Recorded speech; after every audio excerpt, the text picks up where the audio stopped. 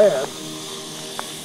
But, well, I finally caught him in his yard. He's working, but he did sell the red one that was out here. So now that's a dandy.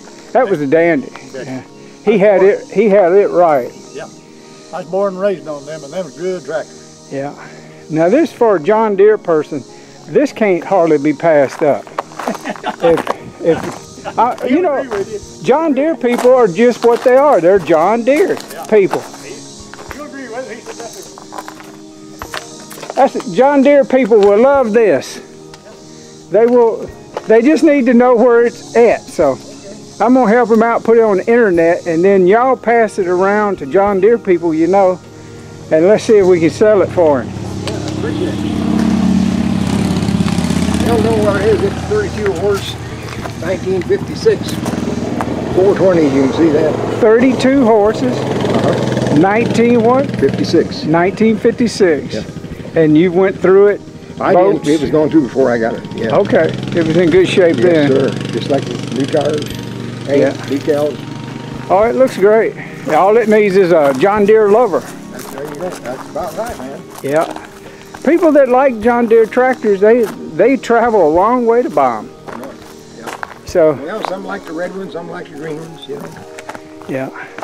Well, I see you every so often, but you're so busy. You're working in the back, and you're always doing something. I never get a chance to stop and talk to you. What's your name? Buddy Huggins. Buddy Huggins, Bob Starr. Good to see you. Yep. Appreciate you stopping. Yes, sir. So you're constantly working on stuff.